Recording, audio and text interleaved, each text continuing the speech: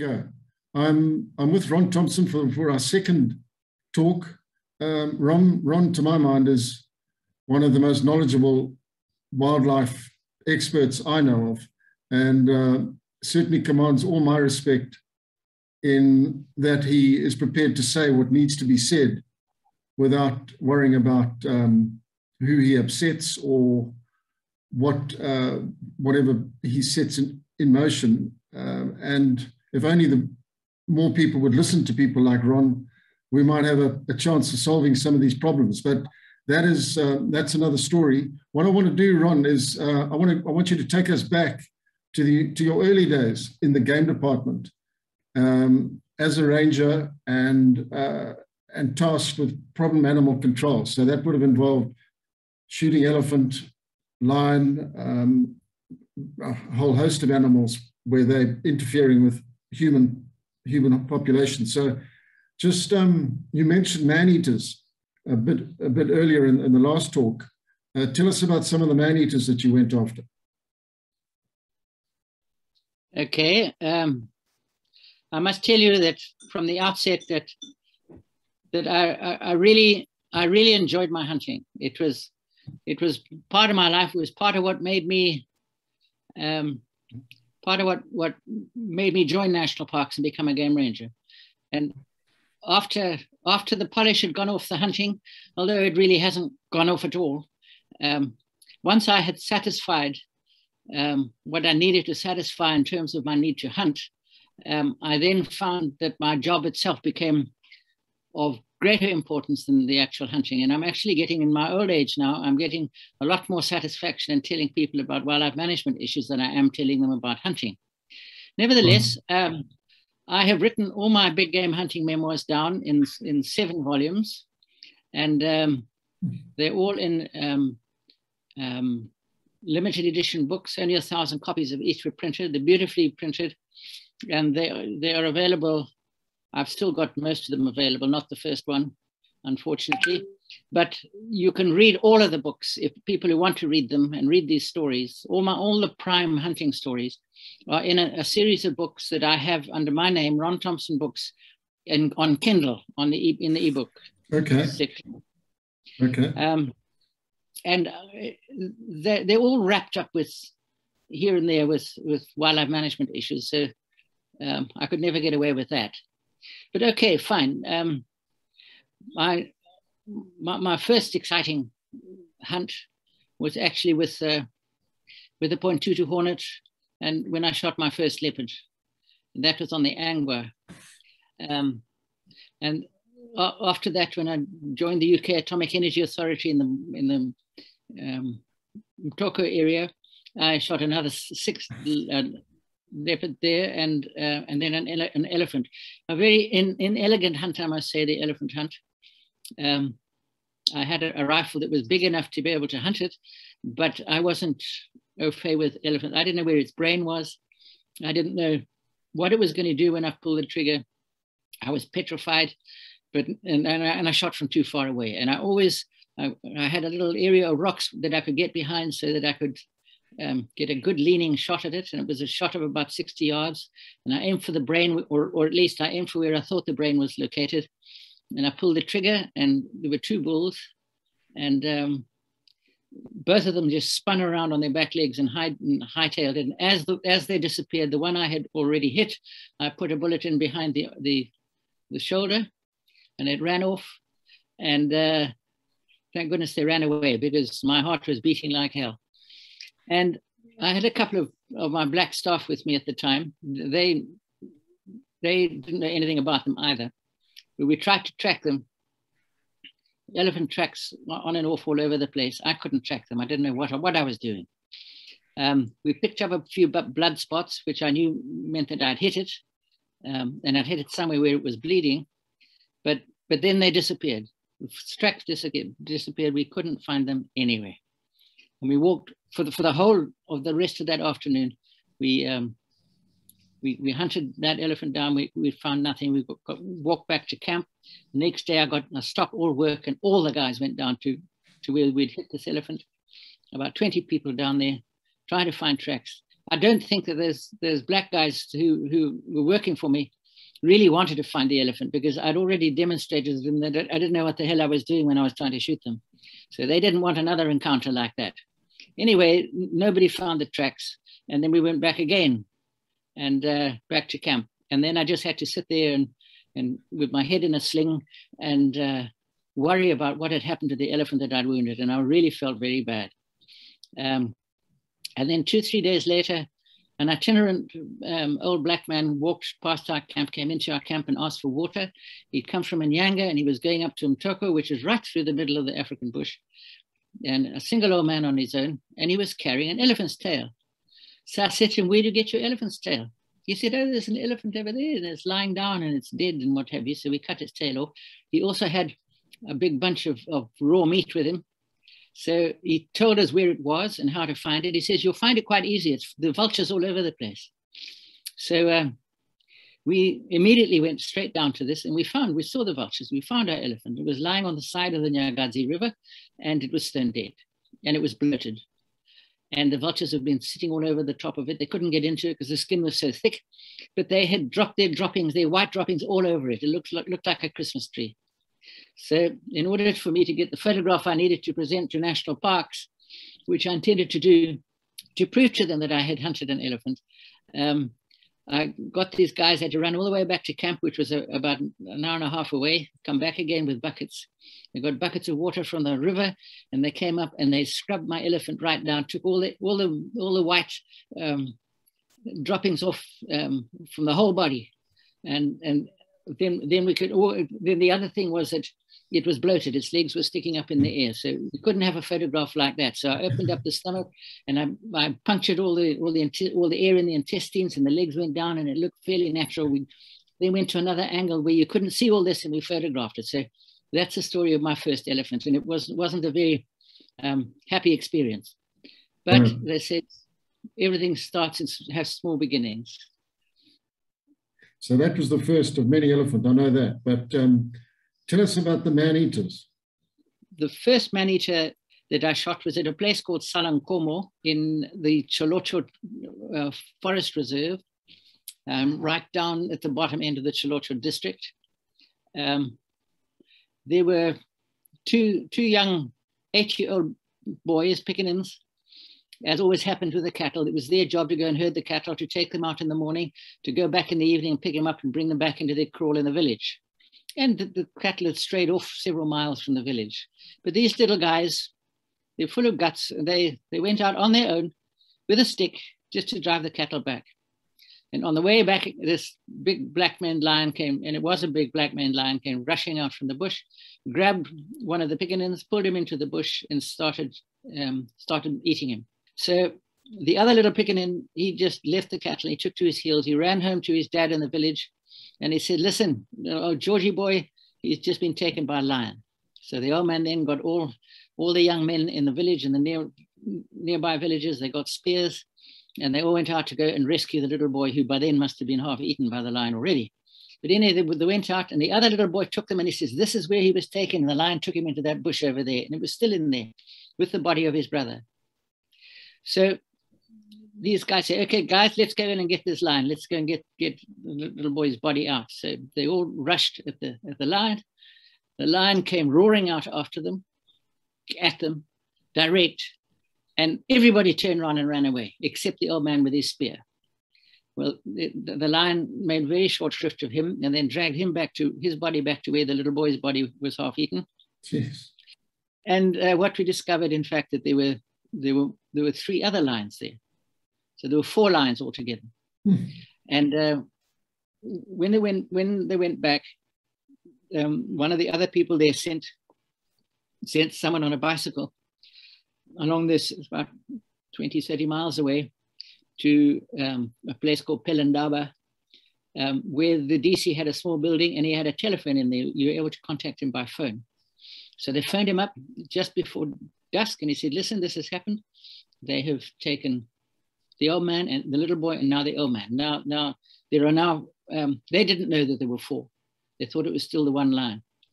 So they then phoned through to Cholocho, to his office. They didn't get the word through until the next morning. I was in Bulawayo doing something else. I can't remember what. Oh, my wife was having her first baby, and we had to take her in. It was 300 miles from Binga. It was a difficult thing having babies there. If you wanted to see the doctor, you had to travel 300 miles. So anyway, she'd had all that done. We stayed with friends and packed everything up. We also, at that time, we got all our groceries from Bulawayo, 300 miles away from Binga, where I lived. We had all the deep frozen food that we had in special deep frozen packages that we had to take back home to Binga, because there you only once a month you buy what you need. And we called in to see the provincial warden, John Tebbit, who was in his office on the way. Right now we're home, thank you for everything, and we'll be back in a few hours' time, get back to Binga. He says, no, wait a minute. He says, I want you to go. He knew that my bushman tracker was with me. He was my right-hand man. He was my best friend for over 20 years. And I always carried my rifle with me. Wherever I went, I always had it because all sorts of things cropped up. So he says, I want you to go to Churchill. Go and see the DC there. There's someone's been eaten by a lion. I said, well, why can't Wankie handle this? I'd left Wankie then and I'd gone to Binga on the shores of Lake Kariba. I said, it's in their area, not in my area. He says, they haven't got anybody in Wankie who has got the experience to deal with this kind of problem. They don't have your experience with the lions. So I said, okay, right, well, let's go. So we had to dump my pregnant wife back with friends, get back on the thing, and off we went to Chirocho. When we got there, we were told what it was. He said, it's at Salankomo, and I knew Salankomo from my days in Wankie. So we drove to Salankomo, me and my bushman tracker, in our Land Rover, and in my private Land Rover. I made camp next to a pool, a pan of water, which was quite normal for us, and I set up camp there.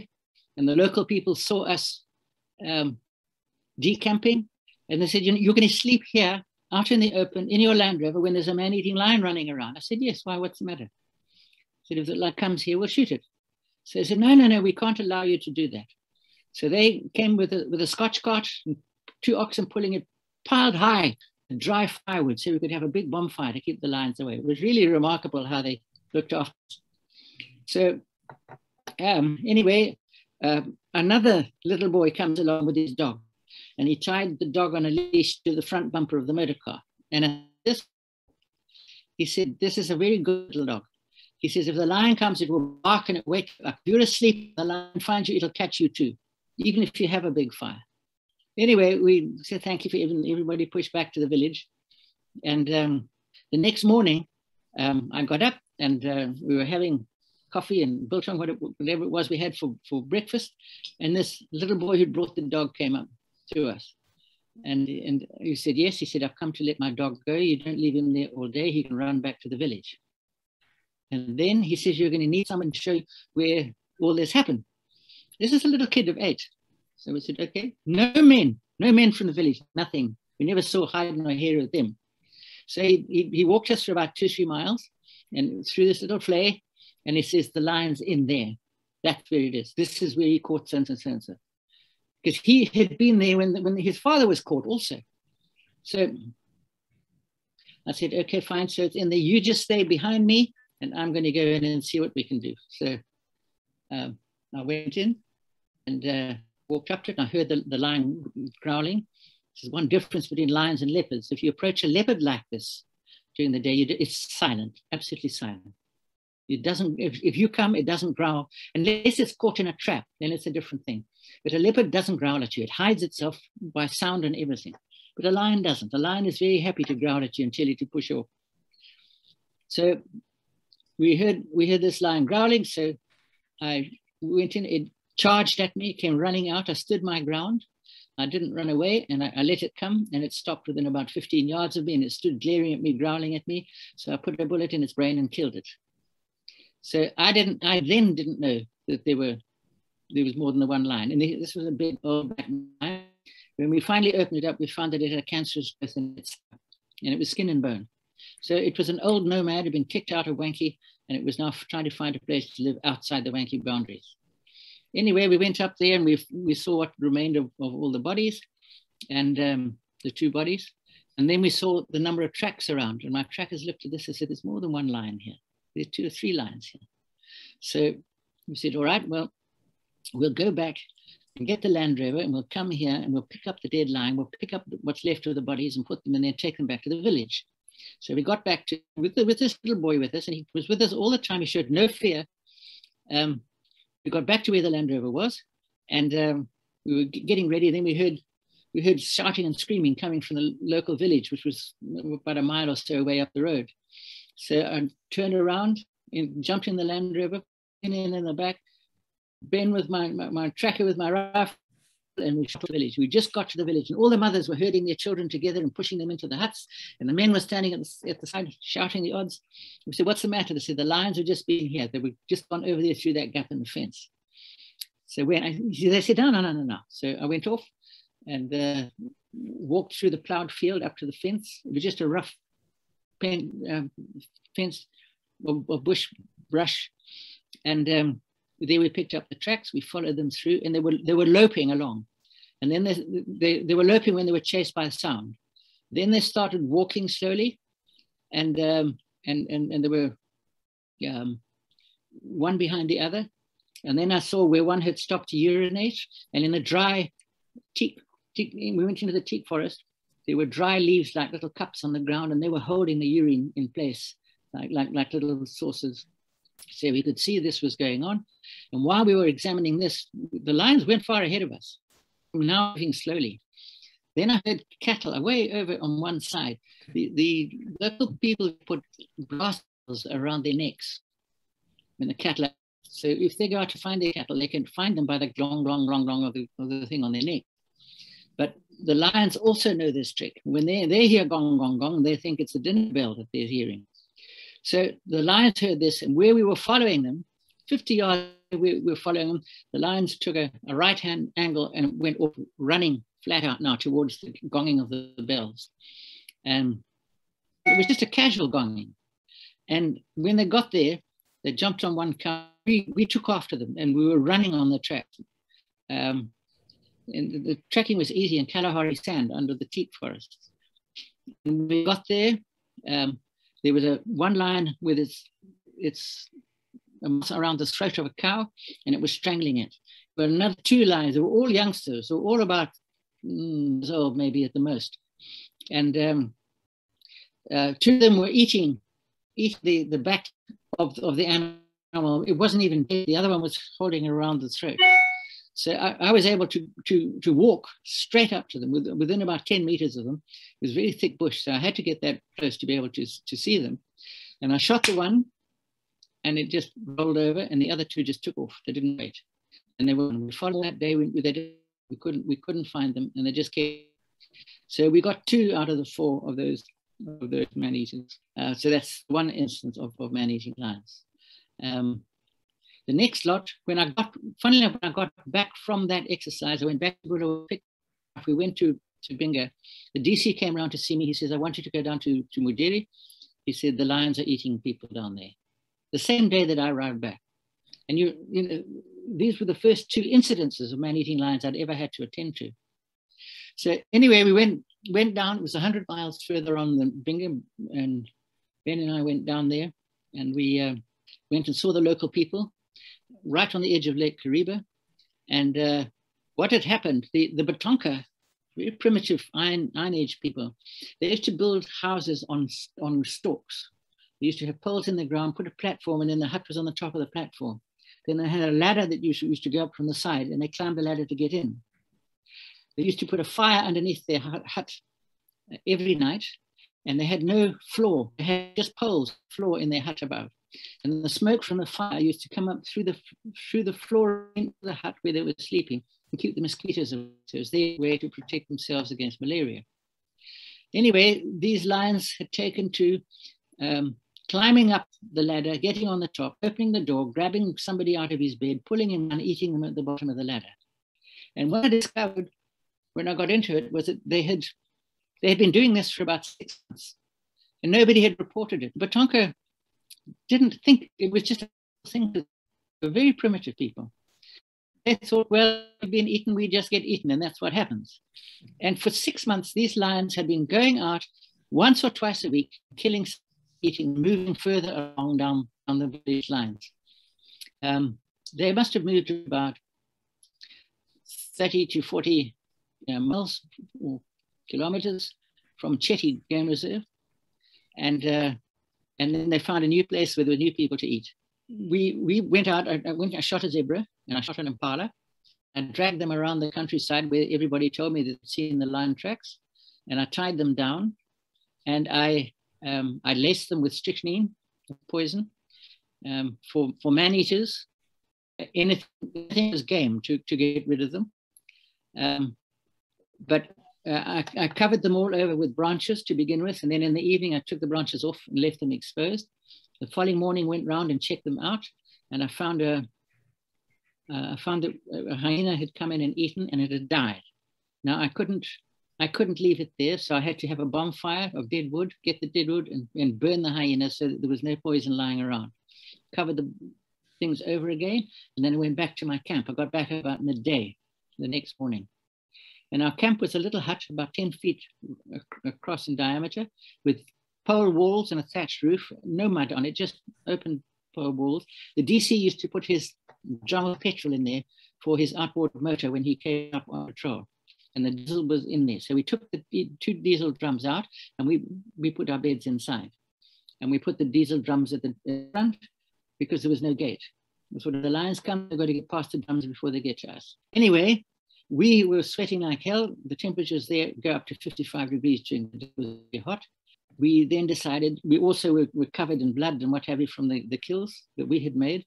We took the DC's little boat with a paddle and we went out on the lake, which is crystal clear water, and it was like a mirror. We got about 30 or 40 meters off the shore, and we jumped overboard. We'd stripped down, jumped overboard, and then we got back into the boat, and then we washed ourselves down with soap. Then we jumped back in again to clean ourselves and back onto the boat. And I was drying myself when a makoro, one of these log canoes, came from a place higher up lake and went right past our boat. And there was a guy in there, and he had a big bundle of clothes in the makoro with him. And we discovered that this guy's name was Johnny, and his job was a tailor. So Johnny the tailor went past us. He waved, we waved. We were still getting ourselves clean. And he beached the makoro on the shoreline, right near where our camp was, walked past our hut, walked into the bush, which was 50 yards from our hut, went into the bush, and that's the last time we saw him. So the next day, we went back again. We went out and we checked the baits that evening. We undid all the baits. So that we always covered them so the vultures couldn't find them during the day. And we uncovered them for that night. We went back to camp. We slept that night in the camp. And then we went out the next day looking for what would happen if the lions had come. We didn't get anything at all. We hunted everywhere looking for tracks. We got back to camp about midday. And there was a whole entourage of tribal people sitting there waiting for us to tell us that Johnny the tailor hadn't come back. He'd gone out and he had picked up clothes and things from the fishermen in a fishing camp higher up. He brought them back. He had a sewing machine and he was going to repair all their torn clothes. That was what was in the bundle. That was in the makoro. That was what he carried over his shoulder into the bush. And we were all sitting around out in the open. So we said, well, let's go and see. We think we have met Johnny the tailor. So we'd gone through and there we picked up his tracks and what have you. And very soon we came up to a place where 4 lions had sat down and eaten Johnny the tailor. There was blood and guts everywhere. The Batonka normally didn't wear shoes, but this guy was sophisticated. He wore leather shoes. And the lions had eaten the entire body. What was left of him was the top of his skull from his eyebrows backwards. The middle part, all the bones and the brains and everything had been eaten, and that was lying like a dish, like a bowl on the side.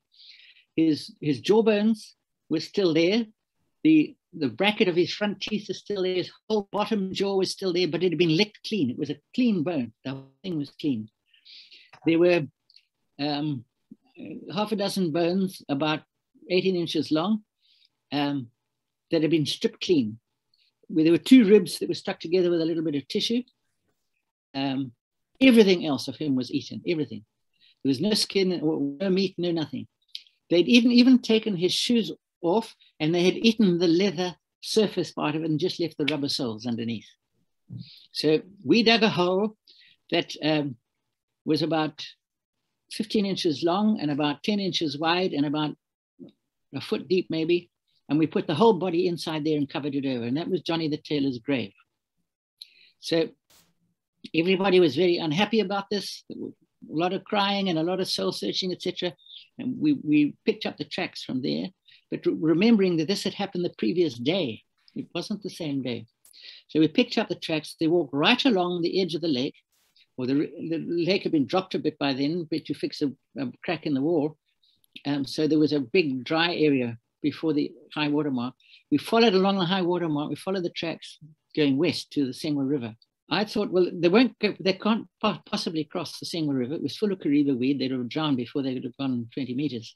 So I said to Ben, I said, let's just follow the tracks. And if it gets there and they'll come back again, we may pick up today's spoor on top of yesterday's spoor. The easiest way to get to where today's spoor is to follow yesterday's spoor, because we had no other indication where they'd gone. So we followed them for about 5 miles. Then we came across fresh tracks coming back. So we abandoned everything. We followed the fresh tracks coming back. And I think I had 2 trackers with me that day.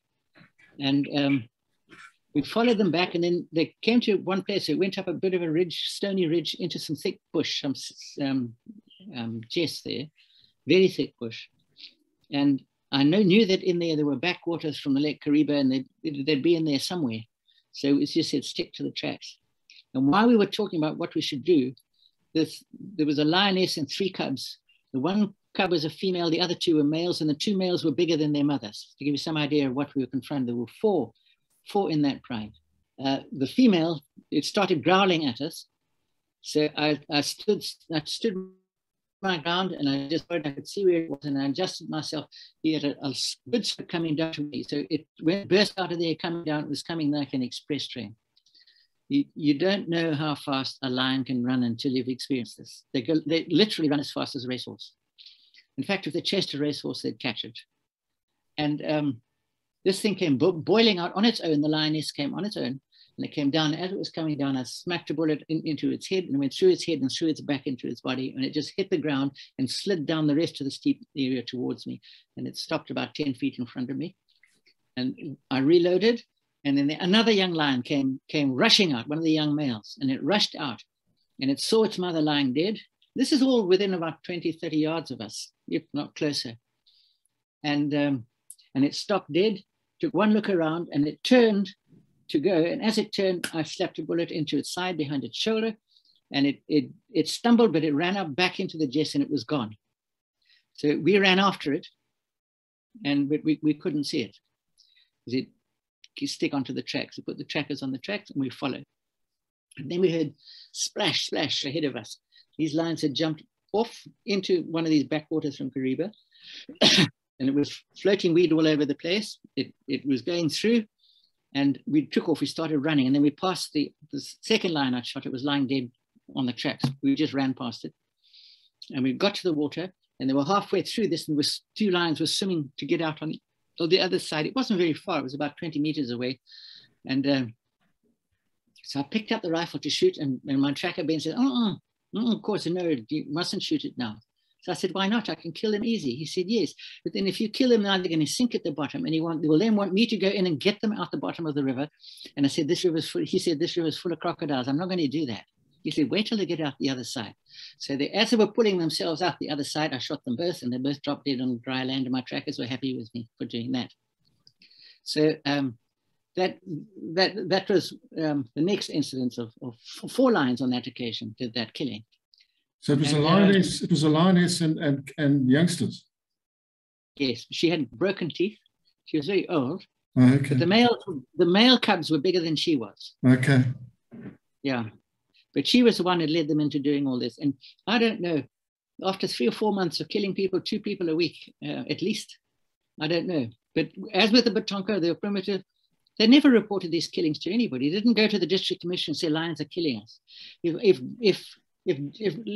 Lady Joyce decided she wanted to go and visit Auntie Mary across the way there, she would just say, okay, I'll see you. I'm going to see Mary. And she would walk out the village and she'd walk along the path to go to the next village. And on the way, she'd be eaten up by a lion.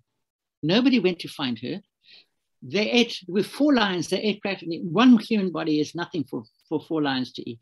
So there's very little bone left. And whatever bone there was, there were enough hyenas around there to clean up the bones anyway. No bodies were found. But we know when we tried to tally how many bodies have been killed, we couldn't get to the right number. Wow. Yeah, that was my job. Okay, Ron, another man-eating story. Another man-eating story. I was camped with my wife and my little boy then up on the Chiserira Plateau, which is 2,000 feet above the valley. And the Chiserira mountain range is about 2,000 feet high. And it's about 60 miles. I'm now jumping from miles to kilometers, about 60 miles long. And there's only one entrance that goes up, and that's up the Setu Pass to get to the top. And we were camped on the top because we were blasting a new road up so that we could administratively start administering the game reserve. So while I was doing that, my family were up there with us. And there was a young man called Ken Newton, something like, I think it was Newton. He was a lieutenant in the RAR, which was based in Bing at the time, and the Rhodesian War had started then. And he was on a patrol, and he was passing by us. So we said, why don't you come with your guys, your soldiers, come and spend the night with us up on the Chiserira and have supper with us. Have a beer with us and have some supper with us, which he did. But on the way up this windy road that climbed in 4 miles, climbed 2,000 feet. On the way up, he came across a body. And this was the body of a Zipra soldier. He was in Zipra army kit, had an AK-47 with him, and his packs were all Russian packs and things like this. And what we discovered had happened was that he'd been caught up in a skirmish with the Rhodesian security forces. He'd been wounded, and he went to a local mission. And the mission station there looked after him and treated his wounds. And then he said, thank you very much. And he walked out and he walked away. He wasn't going to be reported to as his presence there. So he then, I think, got a lift and to the bottom of the Setu Pass, which we were blasting up the road. And he walked up the road in the middle of the night. And he was sitting on a rock resting. He had bandages on him from where the missionaries had put the medicines on him. And he was just sitting there minding his own business with his AK-47 by his side, but he was pretty badly hit. And the lions found him. 4 lions found him. Again, it was a female with three big cubs, and they killed him and they ate him in the middle of the road.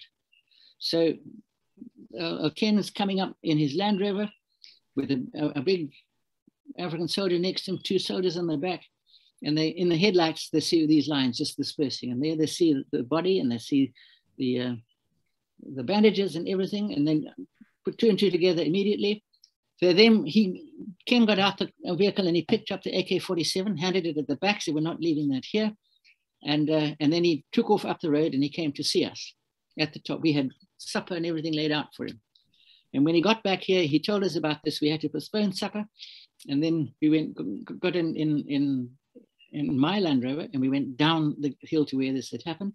I got out, examined the body, etc. We looked around and there the lions were in front of us. So I was standing on the back and Ken was driving, and I said, okay, stop, keep still everybody. And I shot the one lion in the head at about 30 yards range, and it dropped in the middle of the road. The others just scattered. And then we went down to that one, and then we saw the eyes of one on the left. I shot that one. And then we turned, another one was starting to move up the hill, and I shot that one. And then the 4th one went right up to the base of the cliffs, and it was a way, way, way up the top there. It was far, far too far away, but it was there, and I couldn't do anything other than I just had to have a go at it.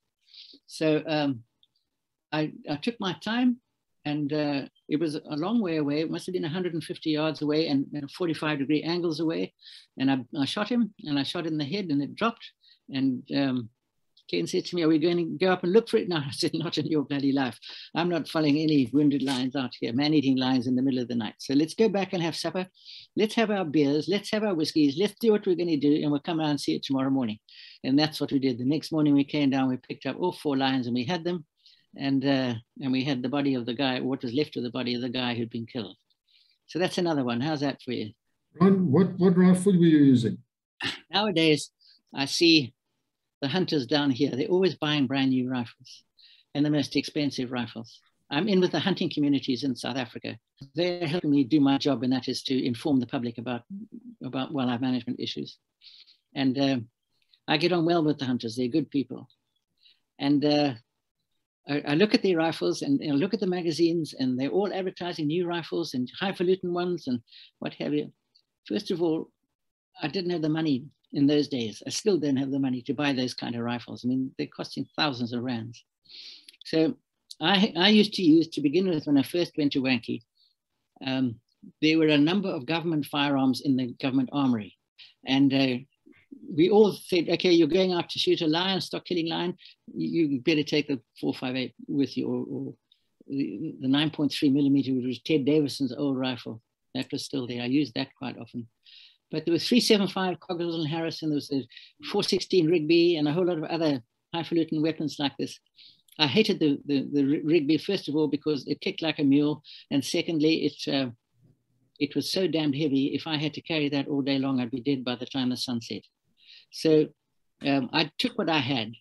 But the trouble when everybody uses weapons and they put them back, they're not properly looked after, even in national park establishments. So my parents came to visit me. Remember, I just turned 21. And my dad came out. I had to go and I was then shooting 2 buffalo every Friday for staff rations. Remember, Tim Breivik and I were the 2 dogs' bodies there, had to do all these things. Not that I minded. So we went out and we followed these tracks of these buffalo. My old man had never hunted in his life before. He was a good Scotsman and a good man from the UK. And he couldn't understand how I'd produced somebody like me. But anyway, he came along with us. And we were following these tracks. We got down, went down a slope like that. On the other slope, on the other side, I could see these buffalo lying up in the shade, getting out of the sun. And as I saw them, they saw me and they stood up. So I picked up this rifle. I was using a Cogswell and Harrison 375 Magnum. And I pulled the trigger and I hit it in the shoulder and I broke the shoulder. And this thing went down. All the other buffalo ran away. This one got up and charged me full bore. But now the bolt on my rifle had jammed solid. I couldn't open it. I was trying to kick it open with my heel. And this buffalo is charging me from 50 yards away across the valley. So my bushman tracker, Joyce, he got hold of it and he started kicking, and then he got it open. I opened the bolt, I put another round in, and I shot this thing about 10 meters from me in front of me, bang, and put it down, and that was it, dead. My father came back to my mother and said, this son of ours isn't going to last very long if he's having to use these rifles. So my mother came to me and she says to me, you know, you were 21 last year. We didn't really give you a good birthday present. So we want to give you a rifle. What do you want? So that's how I got my rifle. And it was, what I got was a Browning 4.58 Magnum. It was a new caliber in the field. Nobody in the country in the department had 4.58 Magnums. So I was a bit of a guinea pig at the time. And I used that. I've still got it with me now. I don't know how many rounds have gone through that barrel. It's almost worn out, but that's the weapon I use for everything. I even shot at one stage. I was out of food on horseback patrol right in the middle of Wankie, and I found a place where there were Egyptian geese, just the other side of a damn wall. And I sneaked up and I shot an Egyptian goose through the head with my 4.58 Magnum. So I used it for everything, anything and everything. I always say, if you've got a rifle, it fits you, you know how it shoots, you're confident with it, don't change it. I took someone in the Karoo here. For 3 years, I acted as a professional hunter, it wasn't not something I wanted to do for a living. I've never been a trophy hunter myself, never. But I have shot a lot of animals. But this guy he came with 3 or 4 different rifles. And some of them were firing bullet weights of twice the weight of the other one, the same caliber sort of thing. And when he fired all these on the range and everything, and we were going out hunting, I said to him, how do you work out where that bullet's going to fall? Because you fire this one with a 300 grain and then a 350, then a 400 grain, one with such a velocity, etc., etc. How do you know? Your rifles are all different, your bullets are all different. How do you know where your bullet's going to go? He says, I know. He's an American. And he says, I know. I know exactly where my bullets are going to go, and I'm going to show you.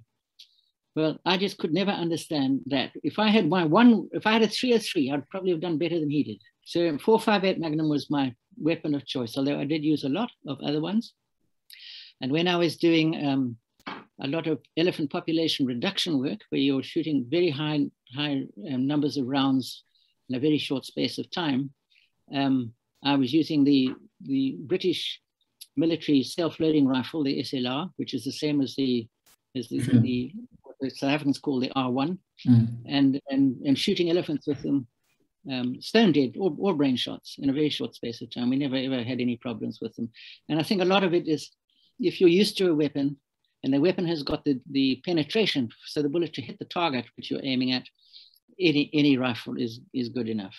Ron, it's a terrible bloody question. You're probably sick and tired of being asked it, so don't answer if you don't want to, but people always ask about how many elephant have you shot in your career? I don't know. You know, at one stage, actually, I could talk to you about it if you want. In one of my books, I had a situation whereby a very well-known professional hunter from Namibia asked me that question. And I told him, I said, I don't know. I said, I never counted them. We sent in our reports. We had shot animals, etc., whatever it was, whatever we had done. And I said, I don't know. But if you ask me to guess, it would probably be about 5,000. And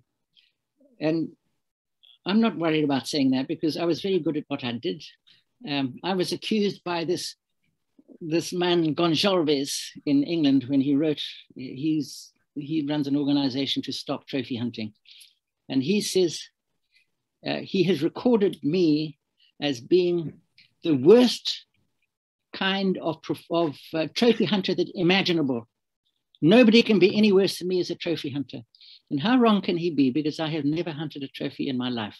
Whatever I have killed, I have done so for management reasons and on government duty. And it's all been legitimate. I mean, the exercise that we did in using the R1 rifles in the Ghana-Rougeau, I was commanded by my department to head a team, a population reduction team, to reduce the elephants in the Ghana-Rougeau from 5,000 to 2,500. And I had no choice in the matter. The only choice where I did have a problem with was they'd also hired a helicopter for me to do it. I said, I don't want a helicopter. I said, we'll do it on foot. I can do it better than that. He said, oh, but the South Africans are using scoline and darts and things, and we want to get up to date. I said, that's not being up to date. We know how to kill elephants better than the South Africans do. They've got 8,000 elephants. We've got 140,000 elephants in Rhodesia. So if they want to know how to shoot elephants, they can come and ask us, but I'm not doing what they're doing. And I think it's damn cruel to dart elephants with scoline, which is a paralyzing drug. And then half the time you've got to go down, you dart them from a helicopter, then you've got to go down with a rifle and kill them with a bullet, because they're paralyzed, they can see you coming. And I think that's horrific, absolutely horrific. So we did it that way. And I'll tell you how successful we were, just to give you some idea that we were 100% humane in this. I picked two other people and myself to go and do the actual shooting. And we were shooting, on average, 41.6 elephants a day, every day. The biggest number we got in one day was 57. And we were taking out a herd of elephants of varying between 30 and 50 elephants in one herd. We were killing every single one of them with a single brain shot to the brain inside a period of 60 seconds. That's incredible. What you got to understand, we were shooting from almost point blank range. When we got the big cows down and we were in there, we were virtually touching the animals that we were killing in there towards the end. But we knew what we were doing. We weren't frightened. We weren't boasting. We were doing the job that we had to do. And we did it in the best way that we did do. And we took off those 2,500 elephants, and not one was wounded, and none got away from us.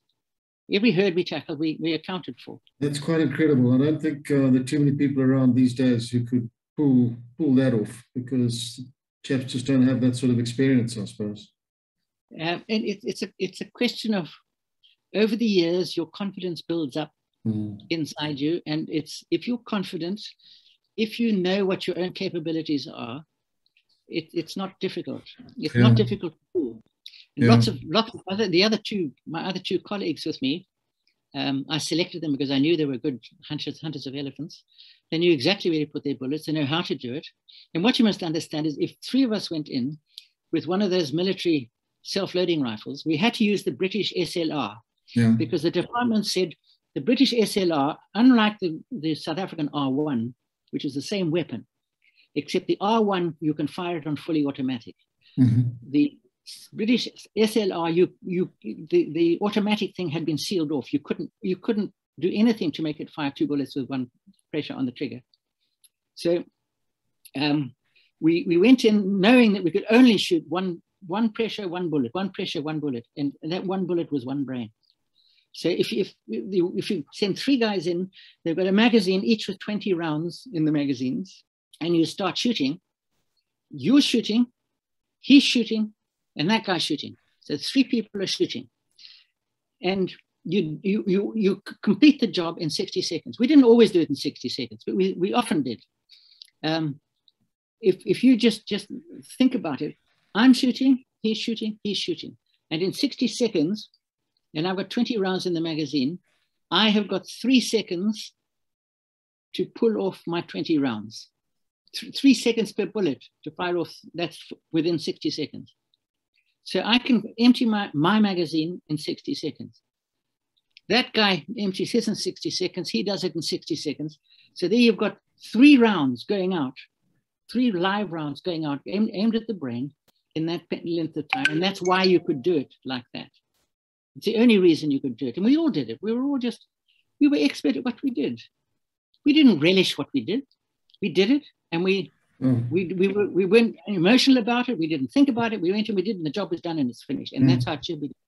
And then we had big public meetings in Rhodesia, I remember, when the press got hold of us and the other hunters, the other sport hunters got in with us and said, why do you have to go and do the shooting? You could give it to us and we would pay you to do it. We'd take clients in to do it. I said, that isn't the job we were doing. We went in to do a job of work. And I said, half of the elephants were this size. They were young animals. Would you get a client to shoot a young animal? No, we wouldn't shoot it. We'd shoot the big ones. I said, that's why you didn't do it. That's why we made sure you didn't do it. And you had to speak like this. You had to be open with them and tell them. I don't mind telling people what went on because it was exactly what we were supposed to do. And we were extremely efficient in what we did. Yeah, I'm sure. Ron, changing the subject slightly, VIP hunts. Were you involved in those? Taking them? Not once. No. And just, I just want to ask you a little bit about Sir Hugh Beadle, the Chief Justice, because I remember him quite well. Him and my mom were great pals. They used to meet at the cricket, at the Curry Cup games, and always used to sit together. He was very fond of my mom, and my mom was very fond of him. But a very interesting guy with an interesting war record, a brilliant lawyer, and a great elephant hunter. And a connoisseur. Was he? Yes. There's stories.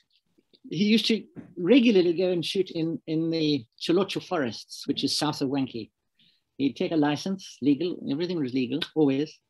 But the way he went about everything was quite funny. And the Bushmen tell you about him. The Bushmen, or the trackers and the people living down in that area will tell you about him. There's one great story about him where he went in to shoot this elephant, and it had a go at him, and he shot it, and it fell down. But he didn't kill it. But it fell down, and it knocked him over, and it fell on top of his rifle. And the story was saying, all the black guys, they still laugh about it to this day. They say the old man was standing there. He had the butt of his rifle in his hand, and he was kicking this elephant and screaming at it, "Get off his bloody rifle!" He couldn't shoot it because the elephant was lying on his rifle. He couldn't put it in a coup de grace at all. But he was a grand old man. I loved him dearly. And, you know, he was dignified and everything, and he was such a high-powered person in the country. And he had no compunction about stopping in the middle of the road and saying, "Hello, Ron, how are you? How's it going? How many elephants?" Always elephants, always about elephants. Yeah, wonderful bloke. And he had a very a soft spot for Wanky, didn't he? I mean, he spent a lot of time there. He liked to go down there and be with you guys. Yes, he was. That's correct. Ron, yeah, man, thanks for your time. I hope we can carry on and do another one.